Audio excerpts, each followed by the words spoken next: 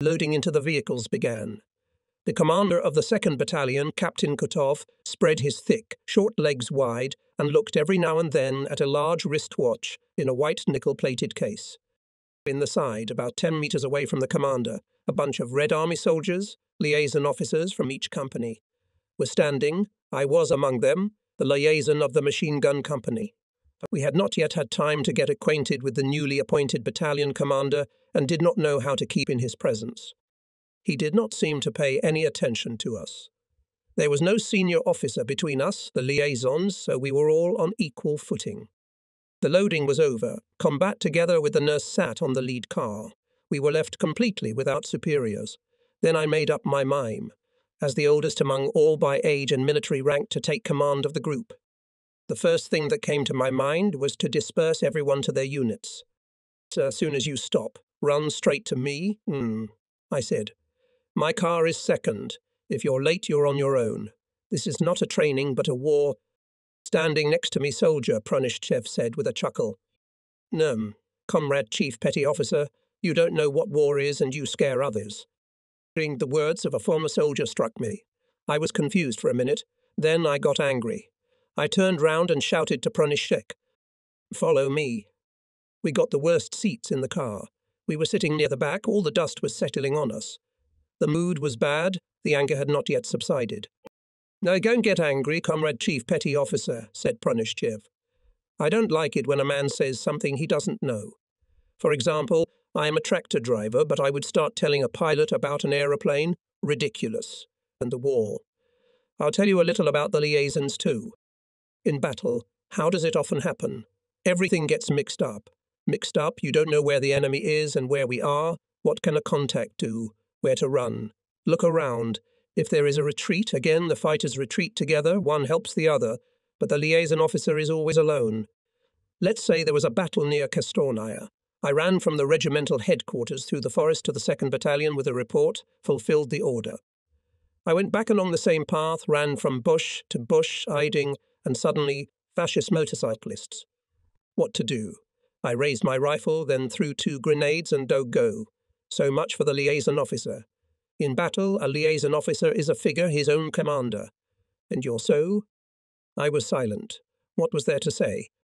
And again I remembered the first days of service in the Navy, the first tests of conscience.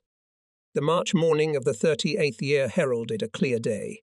The Zolotoy Rog base sparkled with rainbow colours, but I was cloudy at heart. The reason was very simple. I wanted to be a miner or torpedoist, and I was enlisted as a clerk in the artillery department. I deliberately spoilt my handwriting, made grammatical mistakes in classes. For this I was penalized and again forced to sit down at the books and make requests for various details. My boss was my namesake Lieutenant Dmitry Zisev, and I decided to spoil his mood. When drawing up a timesheet application, deliberately distorted the name of one detail. I wrote a completely obscene word, and, having slipped this application for the lieutenant's signature, I calmed down. But not a day passed, as this calmness turned against me. I could neither eat nor drink, thinking that the artillery department would find out and Lieutenant Zaitsev would get hit for it. He would get hit hard, because it was an open mockery of his superior. Evening came. Not being able to find a place for myself, I sluggishly wandered to my bunk. When my soul is heavy, then things do not go well. Everything turns out badly, and it is even more annoying. That evening, the duty officer of the barracks twice lifted me out of bed and made me put my uniform properly. I didn't sleep all night. I got up before the rise signal, completely forgetting that it was a violation of the daily routine. At the very exit from the barracks, I was stopped by a petty officer. "Why did you get out of bed 20 minutes before the general rise?" I stretched out in front of the petty officer, according to the regulations, as we were taught at drill, and reported, "I have an upset stomach." In that case, run to the galley. At the morning review, the petty officer called me out of the ranks and sent me to the medical unit to treat my upset stomach. The doctor revealed my cunning simply. He looked my tongue, rubbed my stomach, and wrote to the petty officer. For 6 days, Red Fleet Zaitsev should be raised 30 minutes before rising and used for household chores. For 6 days, I dragged water from the river in buckets to the wash basins. On Saturday, I was again taken to the medical center. The doctor still listened to me very carefully. He asked me how my stomach worked, whether there was no diarrhea, constipation, whether nausea was not suffocating. Maybe there was heartburn. I replied, I feel fine. Please cancel such a therapeutic procedure. Finally, a messenger from the headquarters came to pick me up, to report to Lieutenant Zaitsev, the Chief of Combat Catering. I ran, and from the threshold I report. Comrade Lieutenant, Red Fleet Zaitsev has arrived on your orders. The lieutenant looked at me for a long time with his beautiful, kind eyes. I see that you have arrived. But I can't understand you, what kind of man you are. How could you work as a civilian accountant, having no conscience behind your soul? You and I are in the same Komsomol organization. We are almost the same age. Life gave us the same surname. I trusted you in your work as myself, as my own brother, and for my trustworthiness you punished me cruelly. The lieutenant's words turned my gut inside out. In reality, the lieutenant was by nature a soft man, fair and demanding. A year ago he had graduated with honours from the military school, and as an excellent student he had been sent to work independently in the school. Now he is transferred to another unit with a demotion. The reason, negligence. That's what it was, said the lieutenant, putting in front of me the application made by my hand. As you can see, the result was sad. Your cases showed a negligent attitude to service, absent-mindedness, superficial knowledge of the material part. Shame, I was ready to fall through the ground.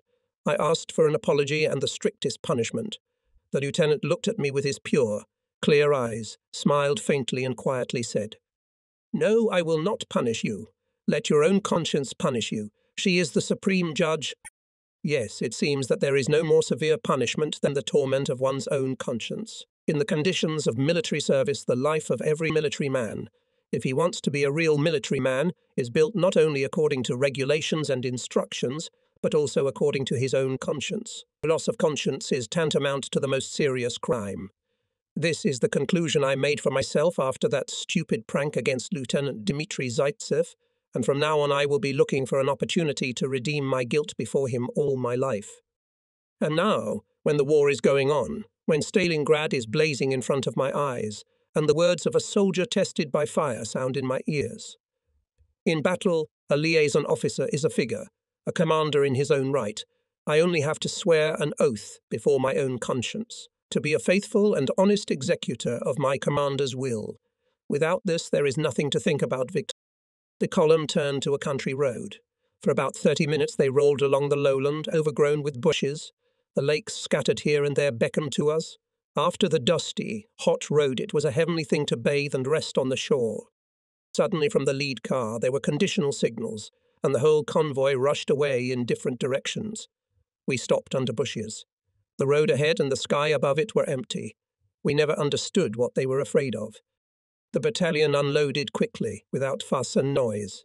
We shouldered the combat equipment, formed up in groups of 3, and left the bushes for the very country road on which we had just travelled. The day was coming to an end. The heat had subsided, and even the thirst that had long tormented everyone seemed to have subsided. Thunder was heard. The air smelled of cinders, explosives, and something else unpleasant. The battalion turned off the country lane and went deep into the forest, along the paths trampled by cattle. And then from behind the bushes appeared men in civilian clothes. They walked, barely stepping, ragged, dirty, bandaged with grey bandages from dust. These were the civilians of Stalingrad on their way to the hospital. The sailors, who had not yet seen the horrors of war, looked at them with pain. From the edge of the forest, in which we disguised ourselves, we could see Stalingrad. Between us and the burning city lay the Volga. We could hear artillery shells. Machine guns were relentlessly firing. Fascist planes continuously bombed the factory district. What would be our first battle? A string of wounded soldiers dragged along the paths. We wanted to talk to them, to ask them how it was, but their appearance spoke for itself. They walked as if not noticing us, and we were waiting for someone to come up. Suddenly a sailor appeared from behind the bushes. He stopped, looked around and saw us. He came over. Turned out to be a petty officer. His head was bandaged. His left arm, strangely short, was bandaged. There were brown blood stains on his tattered calfskin. The right trouser leg of the pant leg is torn from the bottom to the knee. The anchor on a thick naval plaque was pressed into the middle. The petty officer sat down next to us and asked for a smoke. We started talking. Wait a minute, said the petty officer suddenly, having heard that we were Pacific Islanders. Have you met Sasha Lebedev, my brother? Is there no such person among you? We have one, answered the Ukrainian Orim Vasilchenko. What? The petty officer jumped up. Maybe a namesake? He plays the accordion well, whines. In short, a cheerful fellow, he won't let you get bored. That's him, Sashka. But he's not in the company now. How come? Where is he? 3 men immediately rushed to look for Sasha. Before the Stalingrad battles, Petty Officer Ivan Lebedev had served in the Northern Fleet and his brother Alexander in the Pacific Fleet.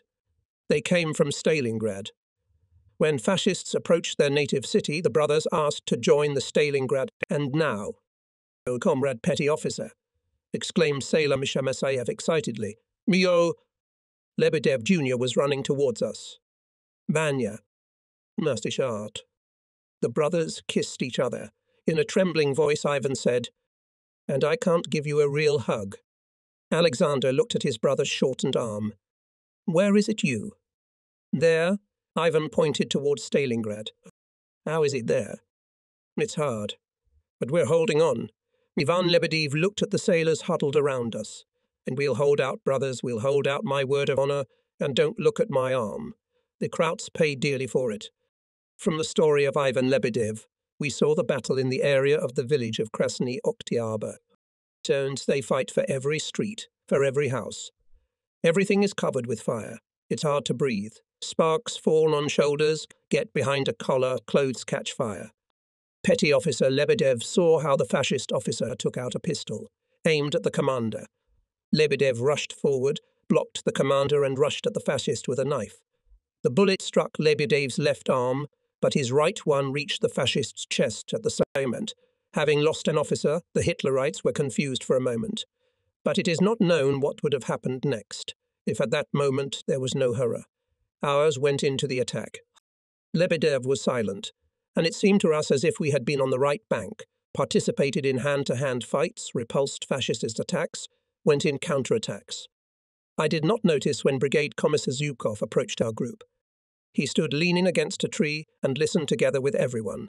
And then he came up to Lebedev, shook his hand. Thank you, Comrade Petty Officer. You read a real report on courage for our youth? Then he looked at us. I see that the soldier's uniform hasn't been instilled in you. His voice was soft. This until dark, Comrade Brigade Commissar. We were soldiers, but now we have turned into sailors again. The company commander justified himself. Yes, in the old days, Russian soldiers used to put on clean underwear before the battle. You, said the commissar thoughtfully. In the darkness, they came to the very bank of the Volga. They lay down on the warm sand near the water. The Volga was picking over small pebbles on the bank. They were rustling, as if whispering among themselves. H-H-H-H-H-O-H. From Mamayev Kurgan, the traces of large-caliber machine gun bursts were flying in all directions. We can't reach them, Vasil. They are squelching in the water, said Orim Vasilchenko, who was lying next to them, commenting on the flight of bullets. On the right side of the crossing there was a machine gun firefight. In the ravine Dolgom, between the petrol tanks, machine gunners were working, beating off a steady beat, and at the bottom of the ravine, behind the road, grenades were exploding. The engines of the night bombers rumbled overhead. Each new burst of a mine or a shell threw hot air and tossed aside. The most unpleasant thing in war is to lie without action under enemy fire. Orim did not lie down. He tossed from side to side and grumbled. Well, what are we waiting for here? We should have swung over while it was dark, and we were lying here waiting for sleep. Senior Lieutenant Bolsheshapov shouted loudly at Okrim. More units are coming. You're not the only one. You can lie down. And everyone fell silent, understood. Only the quiet conversation on the crossing became audible. The city was burning. Against the background of the flames we could see the shadows of soldiers running through. Ours or Germans, no one knew. To the crossing approached the transport of the 2nd Battalion. Overloaded wagons up to the hubs buried in the sand. Horses were exhausted and could not tear them from their seats. A company of machine gunners approached and the convoy moved to the crossing. A boat appeared, and a barge was moored to it. Its high sides were pretty battered by shrapnel. Loading went quickly, in complete silence. Machine guns were prepared for battle. In the middle of the barge stacked boxes of ammunition. Petty Officer Baybayev loaded into the holds, directly into the water, boxes of American stew, the second front. The sailors laughed heart-heartedly. "Yeoman, what are you doing? The second front will choke." Pumps stood on the bow and stern of the whole barge. Sailors were pumping out the water that had seeped through the holes. Hammers were banging inside the barg. The gaps were caulked, and the holes were plugged with plugs wrapped with soot. There was a thud of machinery. The boat shuddered, the tugboat strained, the barge shuddered, creaked, and, like a tired nag, followed. A small wave came over the boat, struck the iron board and scattered with noise somewhere in the darkness. The thick darkness of the night pressed on their eyes like a bandage, but everyone stared intensely into the black, boiling breadth of the river, trying to see what was ahead. To the left and right they could hear the sailors quietly splashing their oars. Behind the boats on ropes dragged planks, logs. Sailors from the company of machine gunners were holding on to them. The crossing was without losses. All as one, the Pacific swung across the Volga into the fire-breathing Stalingrad. It was on the night of 22 September 1942. The boat crashed with its nose into the coastal sand. The motor shuddered for the last time and fell silent. Only the water behind the stern continued to squelch. There it was, the long-awaited right bank. A rocket flashed in the sky. Its bright light slid on the steel helmets of the fighters. Everyone froze. The rocket went out, and the shore came alive again. By 5 o'clock in the morning, our whole 284th Rifle Division had crossed the Volga. I still cannot understand why the fascist artillerymen and mortars did not disturb us with a single shot on the open surface of the river. Maybe because we did not give ourselves away by a single sound or movement. Or maybe Hitlerites lost their vigilance, thinking that the Russian army at Stalingrad was defeated, scattered. The artillery had gone behind the Volga to the left bank. Only separate groups of communist suicide bombers remained in the ruins of the city, and the crossing of new units was impossible. What they thought, it is not known, but it is a fact that our division managed to cross without losses. Now there is no doubt. We will soon enter the battle, the first baptism of fire of sailors on land in a burning city. How will it begin and how will it end? Personally, I'm ready for anything. I'll fight as my conscience dictates. Let my comrades assess what kind of conscience I have, holy or clean, in the course of the battle. But I repeat to myself for the last time, I will not let you down, I will not retreat even in front of death. Probably my friends from the Pacific think the same about themselves. I look at them, and in my ears I hear the voice of the announcer who was transmitting the next report of the Sovinform Bureau on the radio. Our troops have left Sevastopol.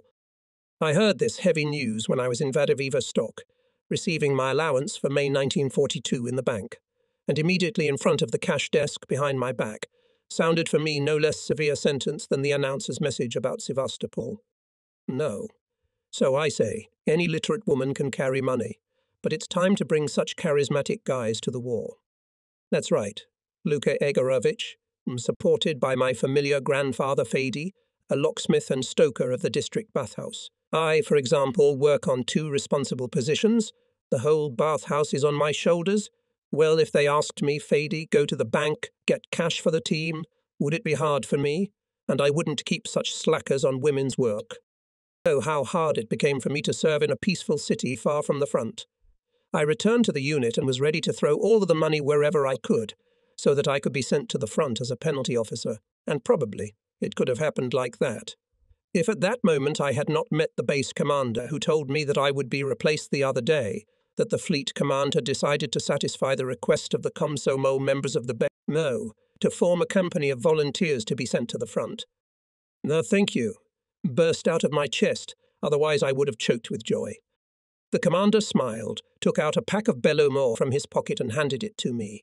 We lit from one match and took a drag. Frankly speaking, I envy you and your Komsomol friends. Said the base commander.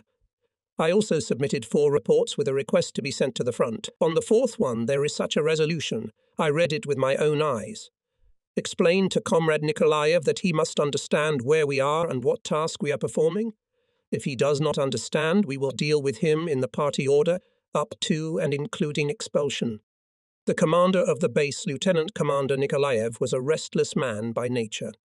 He took the slightest malfunctions and failures to heart. He was upset, so he often spent all day and night at work without closing his eyes. Due to overwork during 1 year of the war, he had 2 wrinkles cut deeper on his forehead.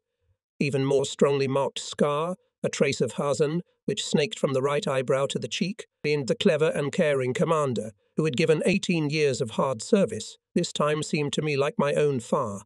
He instructed me how to act in battle. The main thing was not to be timid and be cautious. While waiting for a replacement, the time dragged painfully slow. I counted literally every minute.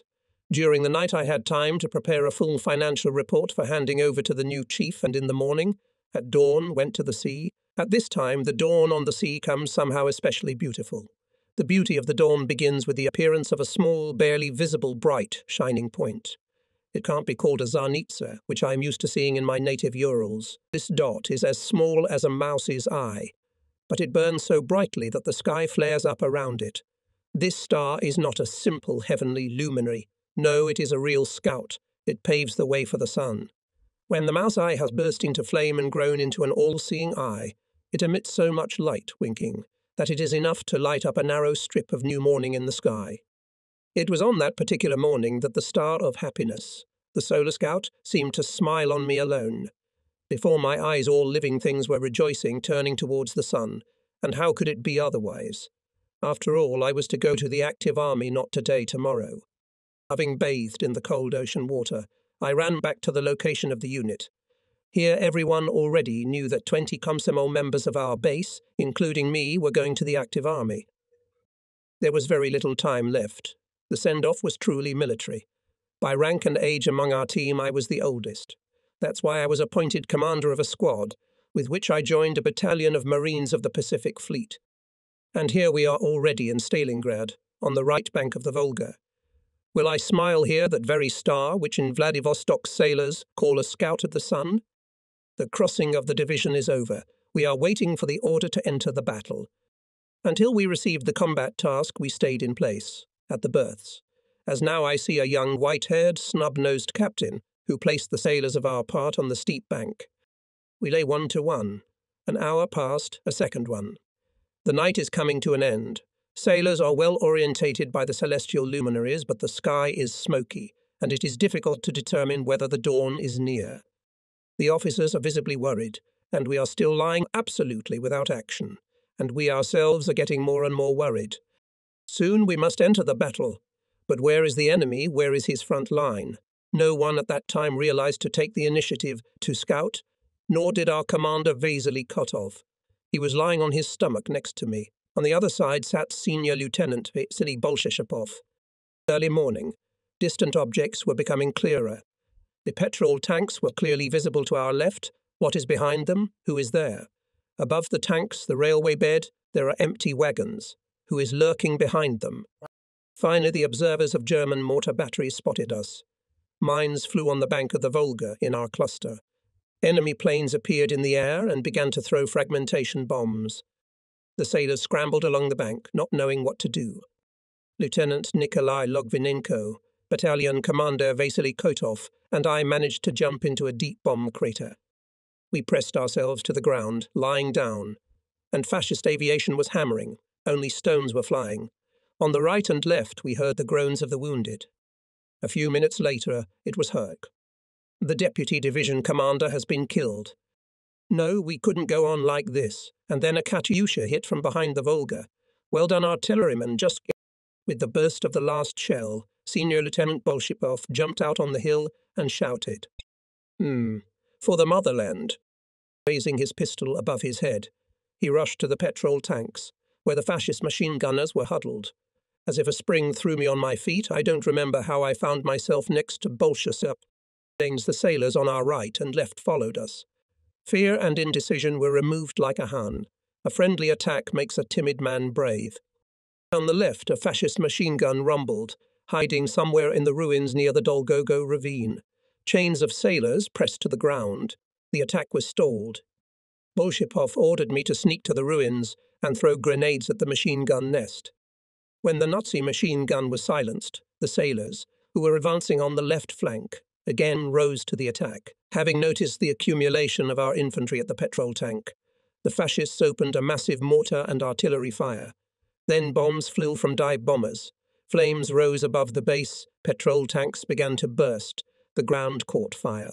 Above the chains of attacking sailors, with a deafening roar, flickered giant flames. Everything is on fire. 1 more minute, and we will turn into coals, into... Let's go.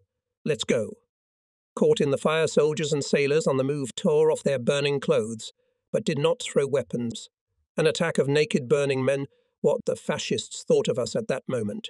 I don't... Maybe they took us for devils or for saints, whom even fire does not take, and that's why they fled without looking back.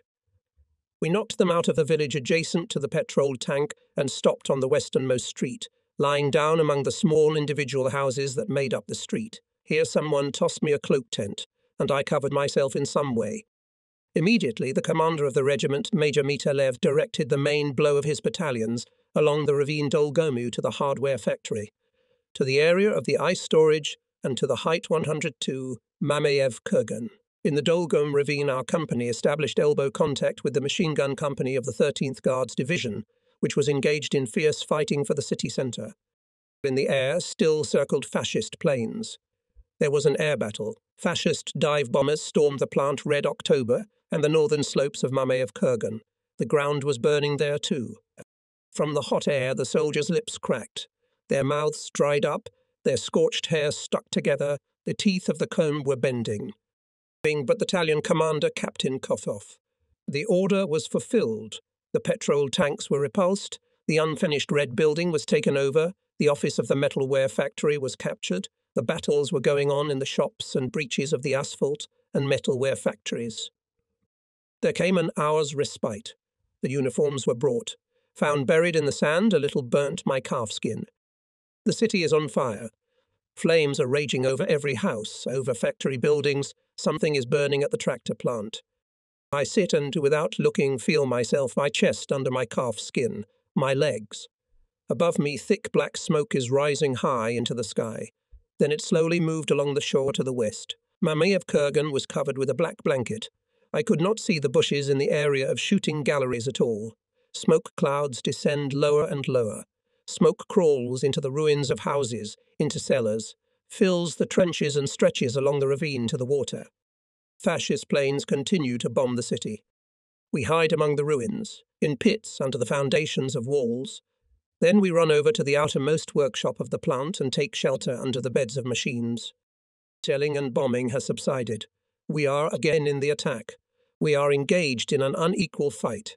Hand-to-hand combat begins, brutal, fleeting. That's where the science taught to us on the other shore came in handy. Again a respite. We look at the ruins of the factory, piles of bricks, twisted metal beams. And suddenly I see a girl, small, thin, about 12 years old.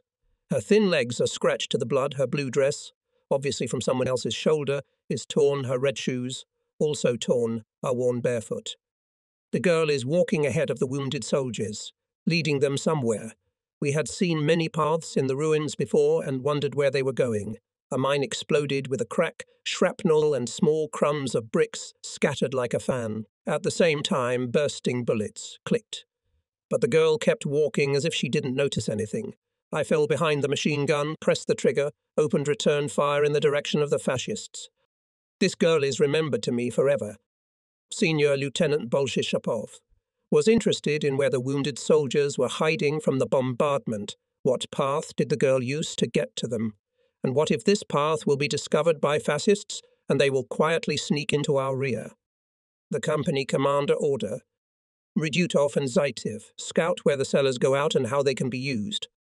We picked up automatic rifles, strapped 3 grenades to our belts and dived into the ruins. I went first and Redutov behind me lit the way with a torch. We waded among the ruins, ducking under bent trusses. We came to a massive iron door, opened it, and the smells of paraffin, engine oil, and some other heavy odour hit my nose. Redutov stopped. Wow, you could hang an axe. They stood for a while, switched on the torch, looked around. A narrow, long corridor. There's another door on the right side. Behind it we could hear talking, moaning. Who's in there, people inside or outside? They pressed on the door. It wouldn't budge. It was closed from the inside. Ryutov put his ear to the keyhole, listened for a long time. A loud knock echoed through the cellar. From somewhere from the side came a rough, smoky bass. Who's coming?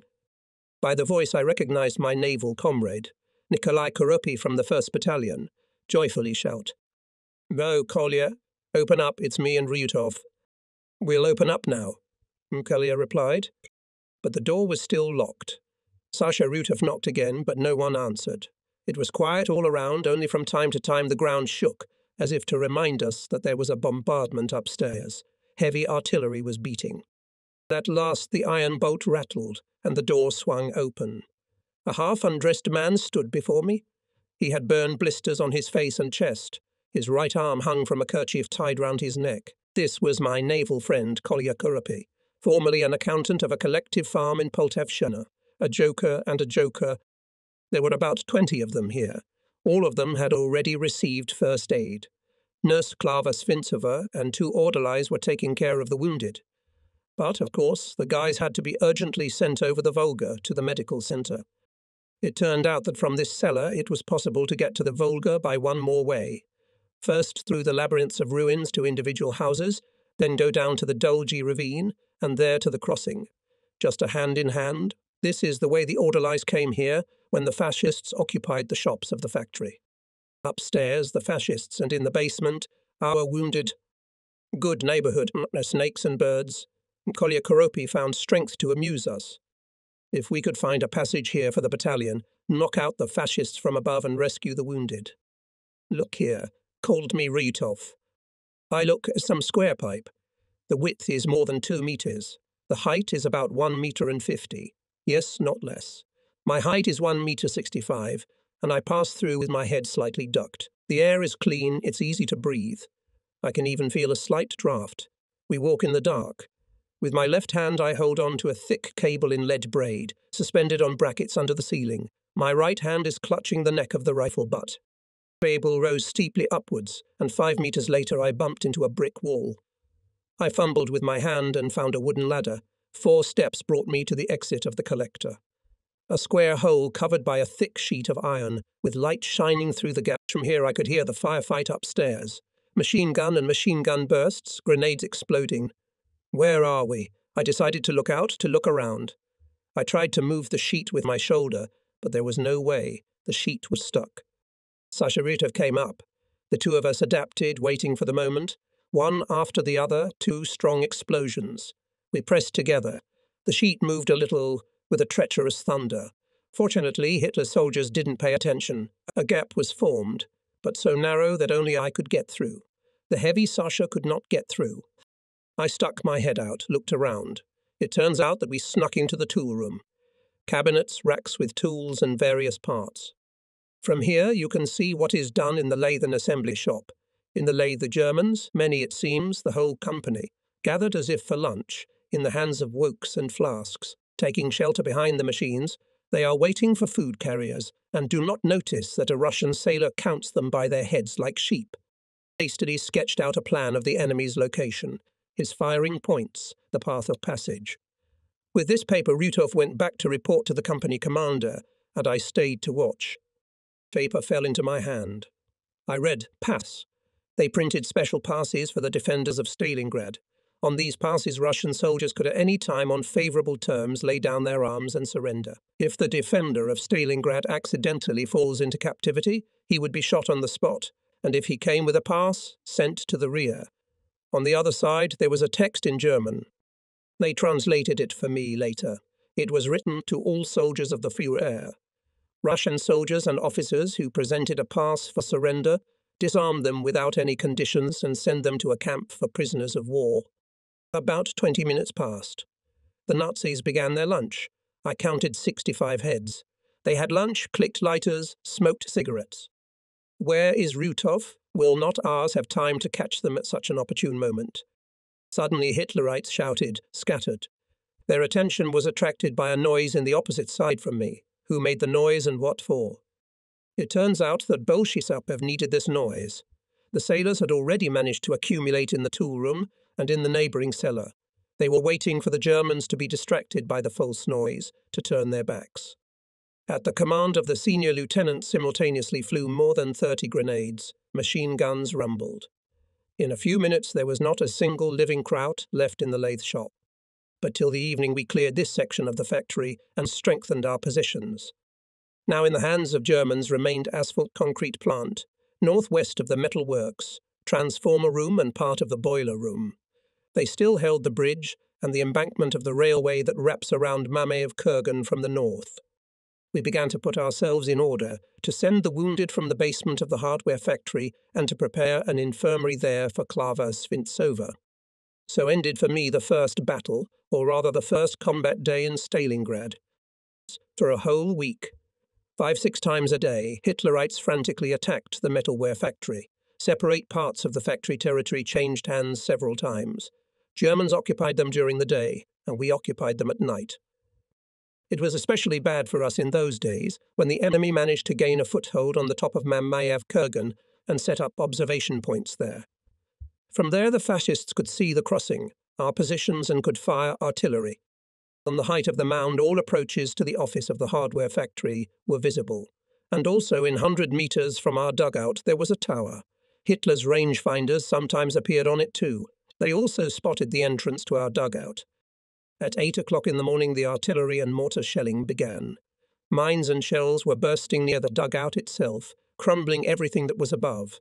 Trees that had once been planted along the tram line turned into charred and split posts. The rails, torn from the ground by the blast wave, curled up into tangles.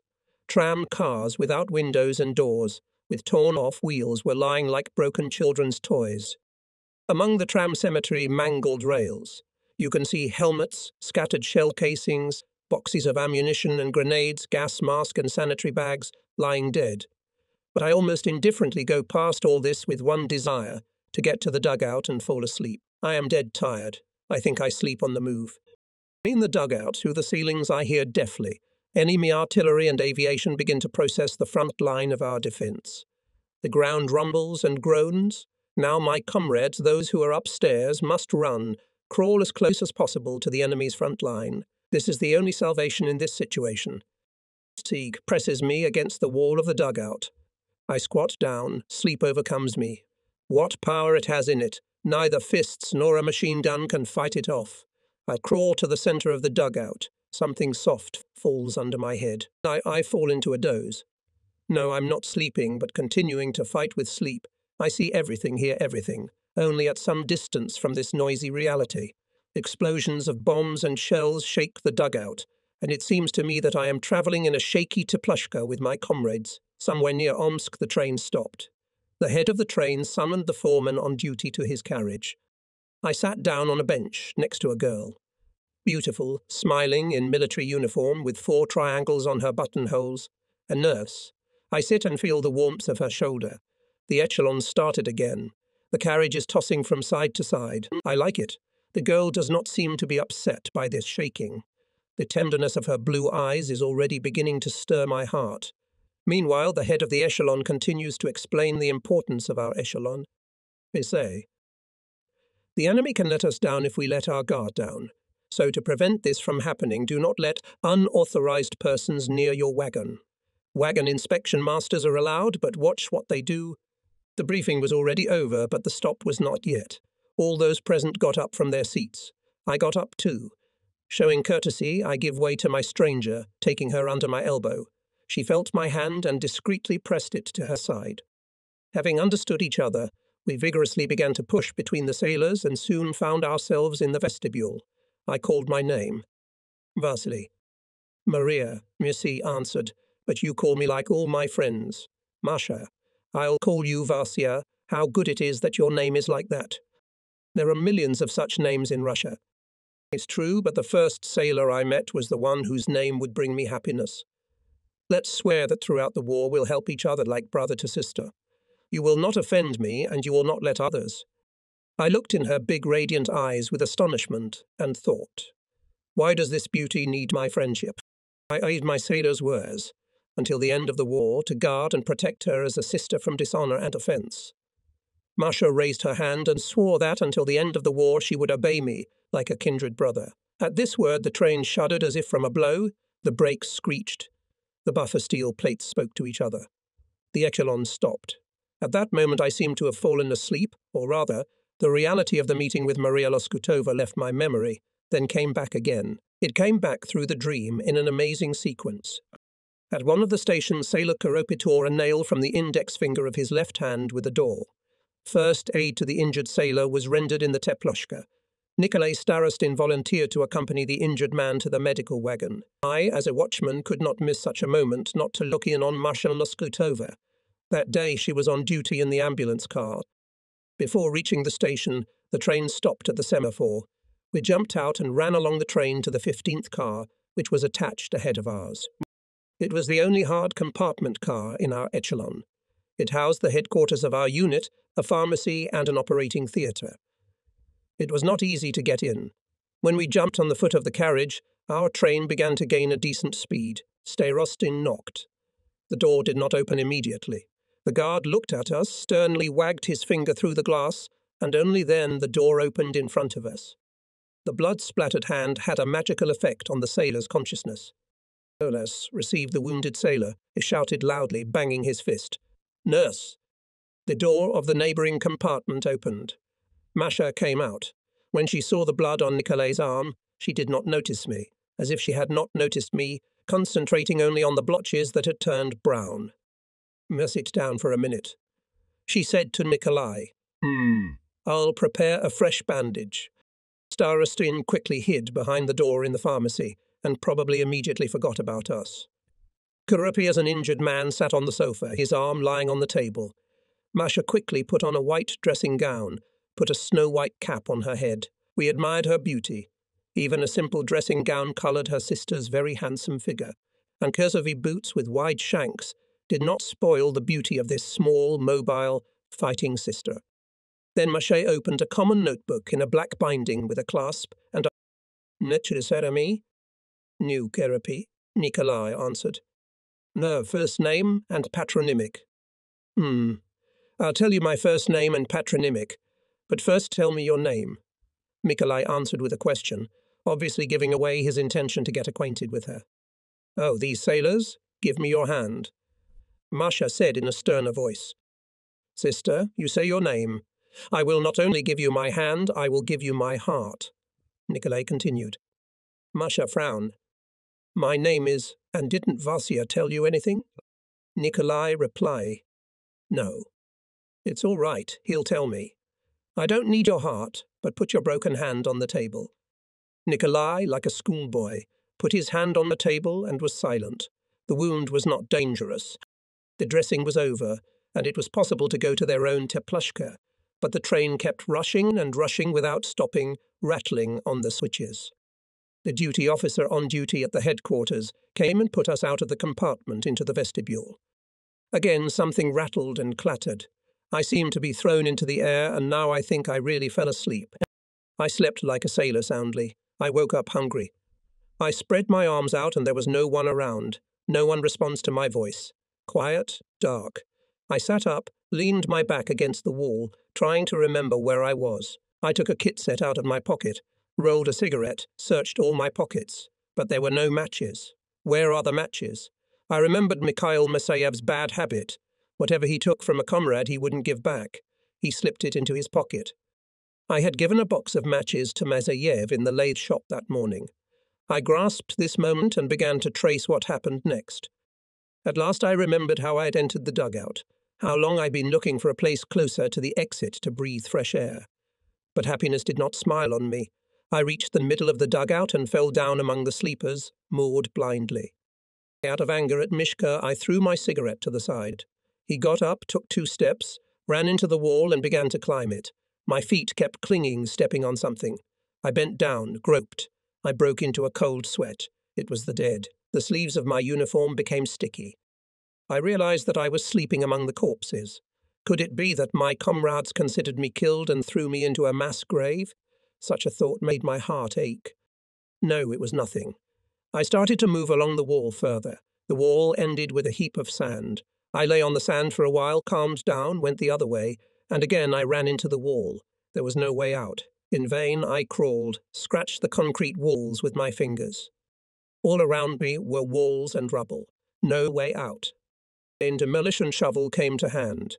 Hurry up and dig, but wherever I hit, everywhere the blade of the shovel hits a tree, trapped from all sides. I moved away from the boards and logs for 1.5 meters or 2 meters and started shoveling again. I threw the earth to the middle of the dugout. I pushed it under myself. I wanted to get out, to take a breath of fresh air, to look at the sky, to see the guys. It's better to be killed in battle than buried alive. I'm digging hard. The logs are piling up again. What can you do with a sapper shovel? I'm back in the middle of the dugout. It's getting stuffy. I fall on the cold, loose sand. I try to remember where the exit should be. I can't get my head together. My ears are ringing, and it's getting harder to breathe every minute. And suddenly the thought burns. The longer I lie idle, the sooner death will come. I must get fresh air. I take a shovel, and again crawl between the logs into my hole. I work without rest, like a mole crawling further and further. A block of sand collapsed behind me and crushed my legs. It seems to have cut off the exit to the dugout. I'm short of air. Some lump rolled up and became across the throat, neither to inhale nor to exhale. Multicolored sparks flicker in my eyes, rainbow circles float.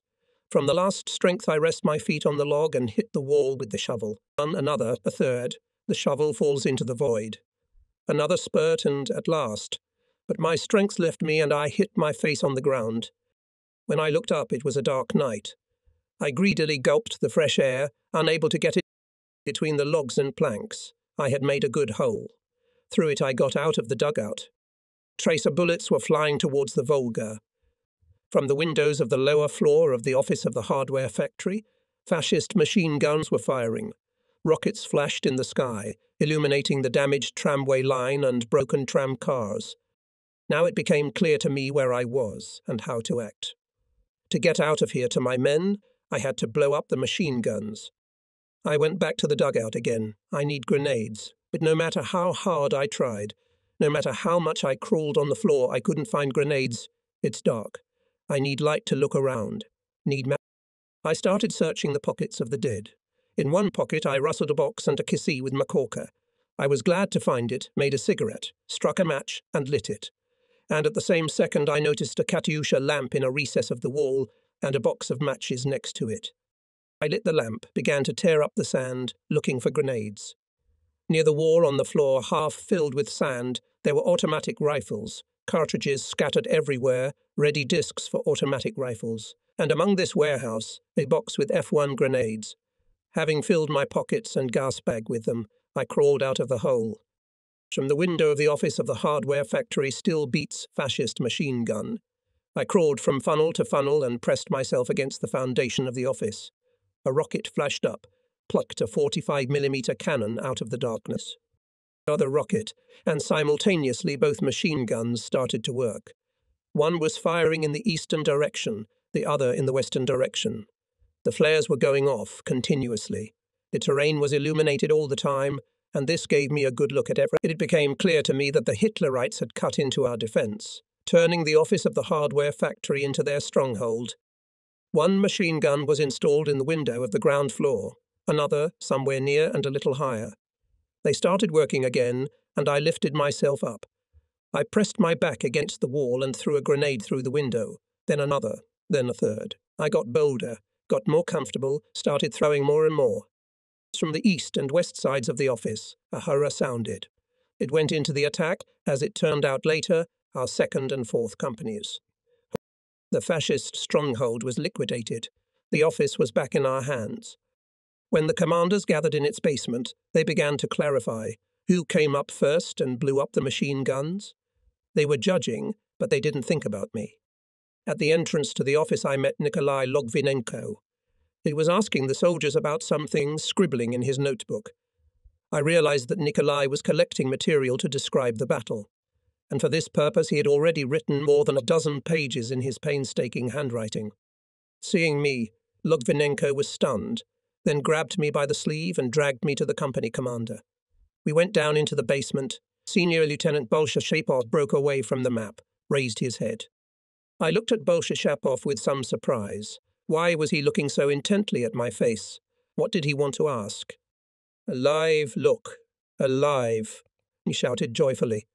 I looked round. Who was he talking about? and Bolshapov jumped out from behind the table, ran up to me, hugged me, kissed me. "Marcia, we buried you." "Look at yourself," said the nurse Natasha Turdokobova and gave me a corner of the mirror. I looked terrible. My face was dirty, smeared with blood. Captain Kotov came into the cellar, looked at me, then at the company commander. "What's that? Is he wounded or what?" "No, comrade captain.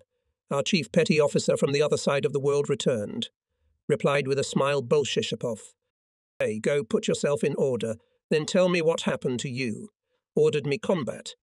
In the corner of the cellar stood a large fire barrel with water. Fascists, probably, also used water from this barrel, and I did not want to touch it, but there was nothing to do. Nikolai Logvinenko had a safety razor blade, and someone had found a blade that wasn't very fresh. A scrap of bandage served as an anointing. I shaved, washed my face, came to the captain and told him everything as it happened.